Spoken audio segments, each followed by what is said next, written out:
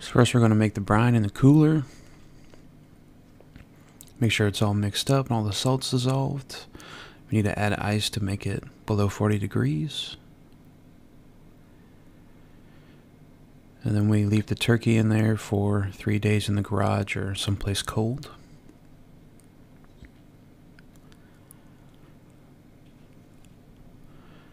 And this is the next day. I'm going to rotate it. And checking the temperature again.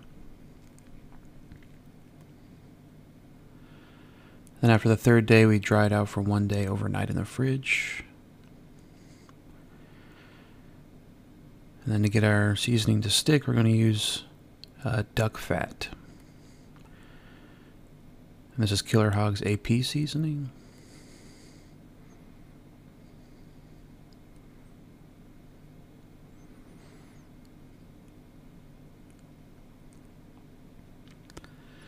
And this is the Meat Church rub.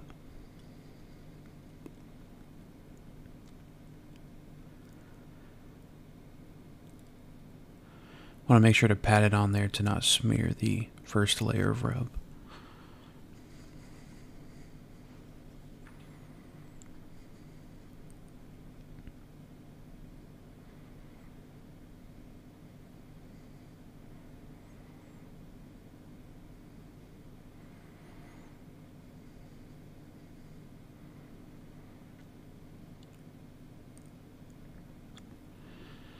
Then we got the stovetop turkey blend to stuff the turkey with. Prefer the savory one, but they didn't have it.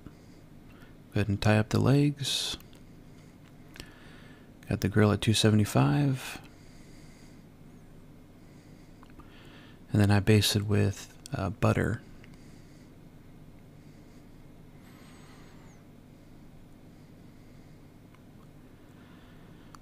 So we're getting turkey's all done.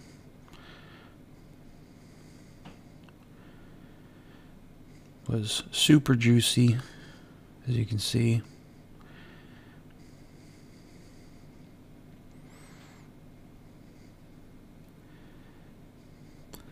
Whole thing turned out great.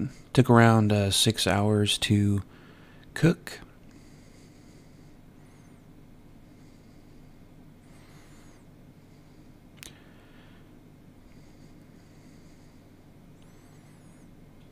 Skin had fantastic smoke flavor, and you can kind of see the smoke ring on the turkey itself.